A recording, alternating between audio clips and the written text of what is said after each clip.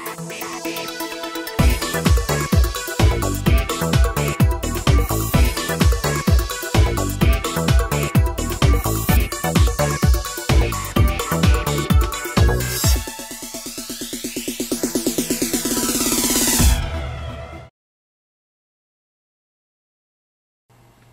my name is Emily. I work as a licensed social worker at Spring Hill Senior Residence. Spring Hill Senior Residence is a skilled nursing facility in which we have both short-term rehab residents that come in for therapy and then discharge home, and also long-term care residents that live here. So this is their home. As their social worker, my primary objective with them is to do discharge planning for the residents that go home and just make sure they have safe, effective discharge planning. And on the long-term care residents, the people that live here, my main responsibility with them is to be an advocate for them. And as far as discharge planning goes, as their social worker, it's my responsibility to make sure that they have safe, effective discharge plans. And what that means is that they have home health set up, and that would be a nurse and a physical therapist or an occupational therapist that would follow that patient at home and evaluate the patient in the home. So I set that up so that follows the patient when they get home from the skilled nursing facility. I also set up any durable medical equipment that they might need. Let's say, for example, a lady came in and she broke her hip. So she came to us and had physical therapy, and now she's been here a while and she's ready to go home. Well, she may need like a rolling walker or a wheelchair or a shower chair to put in the shower, so she doesn't have any fall risks after she gets home. So I would order that for them. I would also be in touch with their primary care physician to set up a follow-up appointment for the patient after they leave this skilled nursing facility. As far as the long-term care residents are concerned, my job with them is to perform what's called a behavioral interview for mental status, and that's where I just go in and assess their cognitive abilities, like their ability to recall what year it is, the month, and the day of the week, and remember certain words that I ask them and to recall them a short time later. I also watch for symptoms of depression, and if they have anything like that, or if they're having any kind of behavioral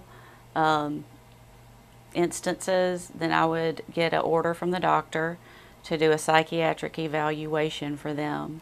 And I also track their psychotropic medications that they may be on, such as any antidepressant, psychotropic, anti-anxiety, or hypnotic medications.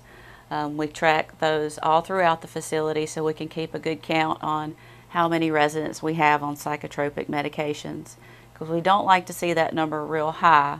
We do like to keep it low, and we'd like to taper that patient off of those medications if we can. And also I like to make sure that the patient's rights are protected while they're here. You know, they have a right to privacy, a right to be treated with dignity and respect, because this is their home. So it's my job to make sure that those rights are protected. As a social worker in a long-term care facility, my working hours are Monday through Friday, 8 to 4:30, and the stress level really varies as to what's going on that day. On a range of 1 to 10, you know, it can be anywhere from a 4 to an 8. The requirements to work as a social worker, first would be to get a bachelor's degree in social work, and then depending on what state in which you live, you may or may not be able to be licensed in social work. For example, the state I live in, I have a bachelor's degree in social work, and I am a licensed social worker. And what that entails is, after you get your degree, is you take a test with the state in which you live, and you're licensed for that position.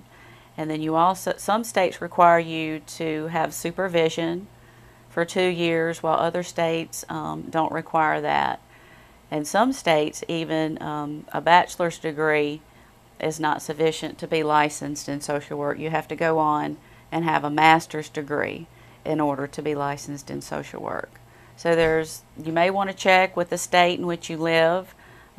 Each state has their own rules and regulations as to who can and who cannot be licensed in social work. In this particular setting with social work in a skilled nursing facility, there's a lot going on. You have many different people that come in and out, and so it's important that you have the characteristics of being patient with people and also being able to empathize with people and what they're going through. Because for most people, this is their first time in a facility like this. You know, they've had to put a granny in a long-term care facility and they don't know how to handle it. So that requires a lot of patience and understanding, because there's a lot going on during the time frame of an 8-hour workday.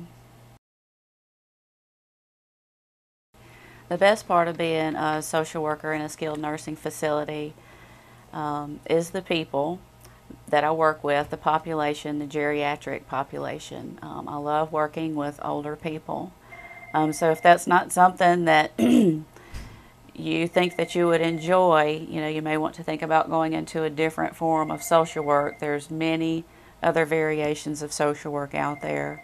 So that would be my favorite part.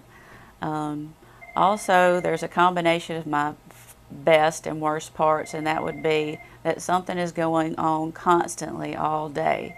The environment here is just one thing after the other, and I really enjoy that, but it is a kind of high stress level, so that's something to think about. That's one of the best and worst parts kind of together. Another worst part about working in a skilled nursing facility would be families with their loved ones. Let's say they put Granny here for rehab, and Granny, they have unrealistic expectations for Granny. Granny has a diagnosis of dementia, and Granny is bedbound, and she realistically is never going to be able to walk again. And the family thinks that the more rehab she gets, that she'll be able to get up and walk again and come back to the person that she used to be. So dementia is a horrible, horrible illness, and I can definitely understand why families feel that way, but some families do have unrealistic expectations as far as the recovery of their loved one. So that's the worst part of the job. Okay, so some final advice on going for a future with social work. You need to be able to communicate well with other people. That's probably one of the most important things about a social work position, is to be able to communicate effectively with others. A way you can enhance this job skill is to go for a part-time job that would promote this ability. Not just a job that would be just handing somebody back change.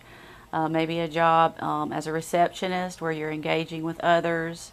That would be a good example of where you could learn how to communicate effectively with the public. Another thing, you would like to go ahead and decide what area of social work you want to go into. And there's several different areas. You could go into mental health with a social work degree. You could go into geriatrics like I did with a social work degree. Or you could go into working with children. There's many others out there as well. And this is something usually happens in your senior year of college. You have a choice as to where you want to do your internship.